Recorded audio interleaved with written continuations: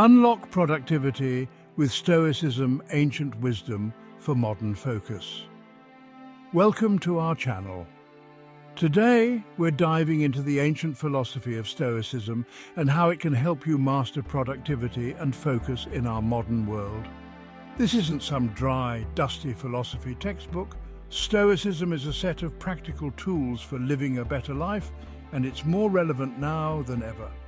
With its emphasis on self-discipline, clear thinking, and emotional control, Stoicism offers a unique approach to time management and personal productivity.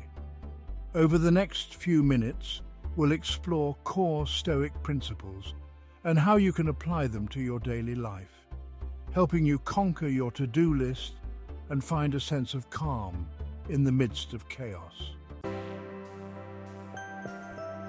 Focus on what you can control. The Stoics had a brilliant way of simplifying the complexities of life. They divided everything into two categories: what we can control and what we can't. Think about how much mental energy you waste on things outside your control, like the weather, the stock market, or what other people think of you. It's exhausting, isn't it? Now imagine letting go of that worry. What if, instead, you focused your energy solely on what you control, your actions, your thoughts, your responses? This is the heart of Stoic productivity. When you focus on what you can control, you free up tremendous mental bandwidth. You're no longer paralyzed by worry or bogged down by things you can't change. Instead, you can channel that energy into taking action, into doing the work that truly matters. This doesn't mean you become passive or indifferent to the world around you. It simply means you acknowledge the limits of your control and choose to focus your energy where it has the most impact. Think of it like archery. You can't control the wind, but you can control your aim. You can't control whether the arrow hits the bullseye every time, but you can control your technique, your practice, your focus. The Stoics understood that true freedom and productivity come not from trying to control everything, but from mastering yourself, your emotions, and your responses to the world around you. It's about accepting what you can't change and focusing your energy on what you can. Start by identifying the things you're currently stressing about. Which of those can you directly influence? Which are outside your control? Once you've made that distinction, make a conscious effort to shift your focus to the things you can control. Remember, you are not a victim of circumstance. You are an architect of your own experience. Choose to focus on what you can control and watch your productivity soar. Practice mindfulness through the present moment. In our hyper-connected world, distractions are constantly vying for our attention. We're bombarded with notifications, emails, and an endless stream of information. It's no wonder so many of us feel scattered and overwhelmed. The Stoics, however, lived by a simple yet powerful principle: be present. They understood that the present moment is all we truly have. The past is gone, the future is uncertain, but right now, in this very moment, lies the opportunity to act, to create, to live fully. Multitasking might seem like the key to getting more done, but it often leads to shallow work and diminished focus. When you try to do too many things at once, you end up giving each task only a fraction of your attention. The result? Mediocre output and increased stress. Instead, practice single tasking. Give each task your undivided attention. Be fully present in the moment, whether you're writing an email, having a conversation, or simply enjoying a cup of coffee.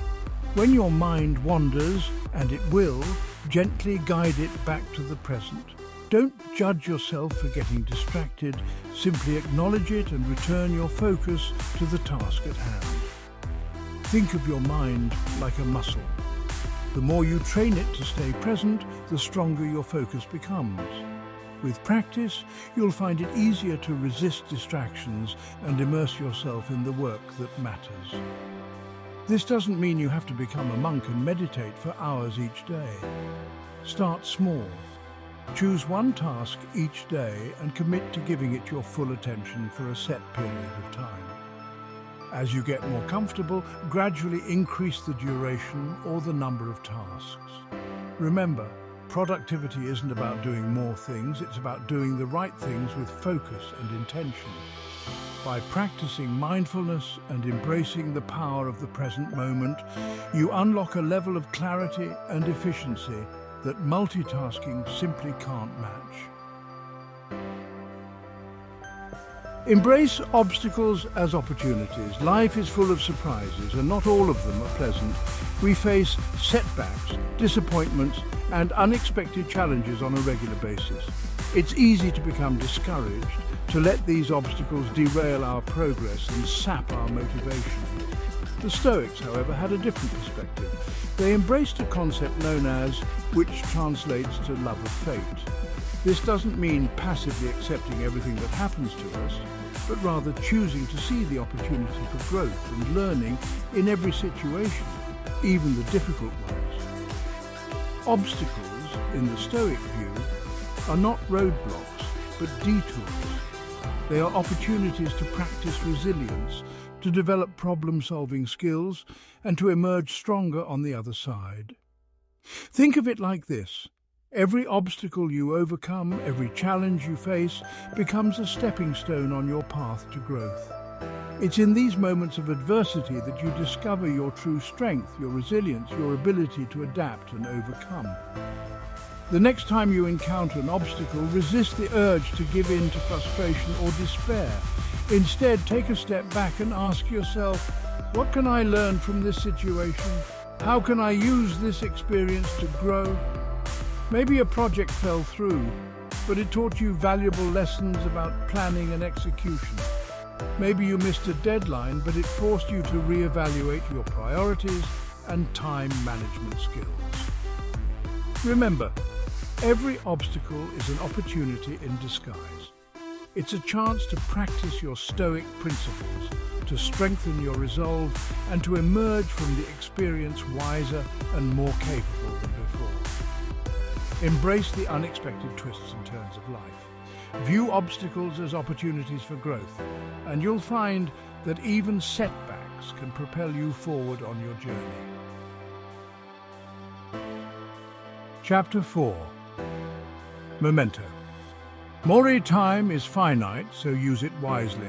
We often live as if we have an unlimited supply of time. We put things off, waste hours on trivial pursuits, and allow distractions to steal our most precious resource. But the Stoics had a powerful reminder: remember death. Now, before you think this is morbid or depressing, consider this. Understanding our mortality can be incredibly motivating. It reminds us that our time is finite, that we don't have forever to pursue our dreams, to make a difference, to live a life of purpose. This awareness of death isn't meant to paralyze us with fear, but to empower us to live fully in the present moment.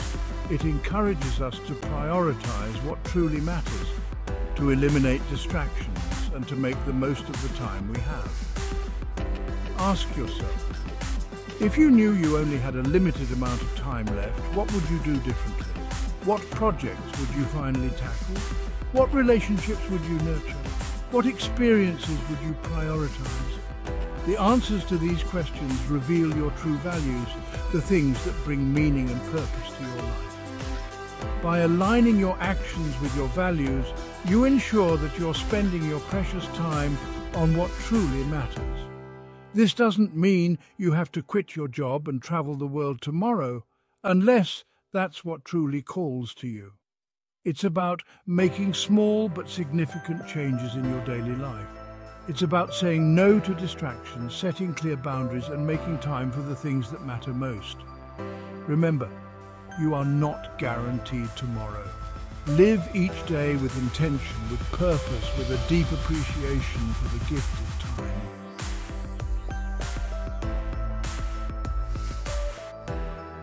Chapter 5. The power of reflection. In the relentless pace of modern life, it's easy to get caught up in the daily grind.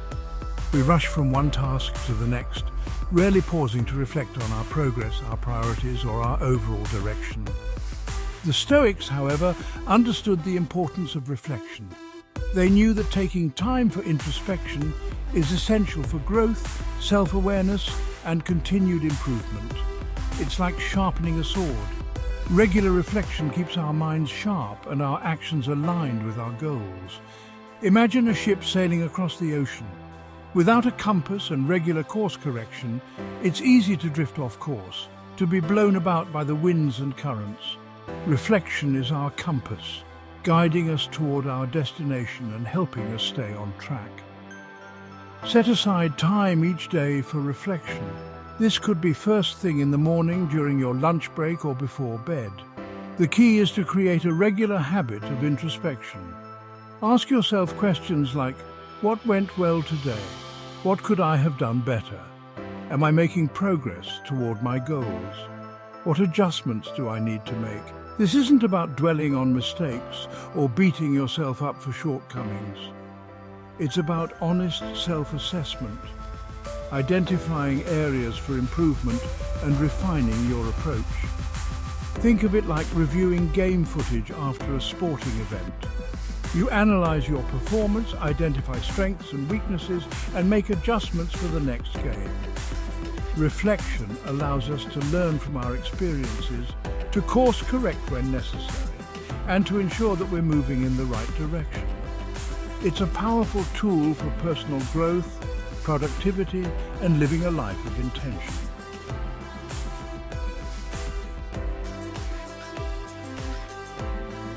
Chapter 6. Cultivate discipline and self-control. We often think of discipline as something rigid and unpleasant, something imposed upon us from the outside. But the Stoics saw discipline as a form of self-love, as a means of cultivating the inner strength and resilience we need to achieve our goals and live fulfilling lives. Discipline isn't about deprivation, it's about empowerment. It's about making choices that align with our long-term goals, even when they require effort, sacrifice, or delayed gratification. Think of it like training for a marathon. It takes discipline to lace up your shoes and hit the pavement day after day, especially when it's cold, dark, or you'd rather be doing something else. But it's that discipline that allows you to cross the finish line, to experience the sense of accomplishment that comes from pushing beyond your perceived limits. Start by setting small, achievable goals. Instead of trying to overhaul your entire life overnight, focus on making incremental changes. Maybe it's waking up 30 minutes earlier each day to work on a personal project, or cutting back on social media use to free up time for reading. Another powerful Stoic practice is voluntary discomfort. This involves intentionally putting yourself in situations that are slightly uncomfortable, whether it's taking cold showers, fasting for a short period, or tackling a challenging task first thing in the morning. The idea behind voluntary discomfort is to build mental toughness, to train your mind to embrace challenges and resist the urge to choose the path of least resistance. Remember, discipline is like a muscle. The more you use it, the stronger it becomes. By cultivating discipline and self-control in small ways, you develop the inner fortitude to tackle bigger challenges and achieve your goals. Chapter 7. Detach from outcomes and focus on effort. We often tie our happiness and sense of self-worth to outcomes, getting the promotion, closing the deal, achieving a certain level of success. But the Stoics understood that true fulfillment comes not from external validation, but from focusing on what we can control, our effort, our actions, our intentions. When we become overly attached to outcomes, we set ourselves up for disappointment, frustration, and anxiety. We start to worry about things outside our control, which can lead to paralysis and inaction. Instead, the Stoics encourage us to shift our focus from outcomes to effort. This means pouring our energy into the task at hand, giving it our best effort, and then detaching from the results. Think of it like planting a seed. You can't force it to grow, but you can provide it with sunlight, water and nutrients. The rest is up to nature. The same principle applies to our work and our lives. We can control our effort, our dedication, our commitment to excellence. We can't always control the outcomes, but we can control how we approach the journey. This doesn't mean we become indifferent to success or failure. It simply means we find a sense of peace and contentment in the process itself, in knowing that we've done our best regardless of the outcome. When you detach from outcomes, you free yourself from the weight of expectation and allow yourself to fully engage in the present moment. You're no longer driven by fear of failure or the need for external validation, but by a deep sense of purpose and a commitment to doing your best work. Remember, true success lies not in the achievement itself, but in the journey, in the effort, in the growth that occurs along the way. Focus on what you can control, give it your all, and then let go of the rest. Chapter 8. Apply the dichotomy of control to your workday. Let's bring this all together and see how you can practically apply the Stoic dichotomy of control to your workday, boosting your productivity and finding calm amid the chaos. Start your day by clearly defining your to-do list. Now look at each item and ask, is this within my control or outside? For example, finish presentation slides is within your control. Client loves the presentation is not fully within your control, as their reaction involves their own opinions. By making this distinction, you can approach your work more strategically. Those tasks within your control, focus your energy there. Those outside, let go of the need to micromanage or worry. When unexpected challenges arise, as they inevitably will, pause and apply the dichotomy. Is there anything you can do to mitigate the issue? If so, great, take action. If not, accept it and move on.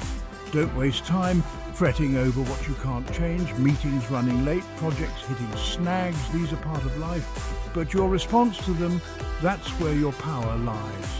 Instead of getting frazzled, take a breath, assess the situation through the Stoic lens, and act accordingly. Even during downtime, this principle applies. Instead of mindlessly scrolling through social media outside your control, use breaks for activities that recharge you. A quick walk, reading a few pages of a book, or simply enjoying a few moments of quiet reflection. As you go through your day, you'll notice how much mental energy is freed up when you stop trying to control the uncontrollable. This clarity allows you to focus on what matters, make better decisions, and ultimately get more done with less stress. Remember, Stoicism isn't about becoming emotionless robots. It's about understanding what we can and cannot influence, so we can direct our energy where it truly makes a difference. Outro your Stoic journey to productivity. Thank you for watching. If you found these Stoic principles helpful, don't forget to like, share and subscribe for more content on productivity and personal growth. Remember, implementing these principles takes time and practice. Be patient with yourself, start small, and focus on making gradual progress each day. By embracing Stoicism, you can achieve more with greater peace of mind. See you in the next video.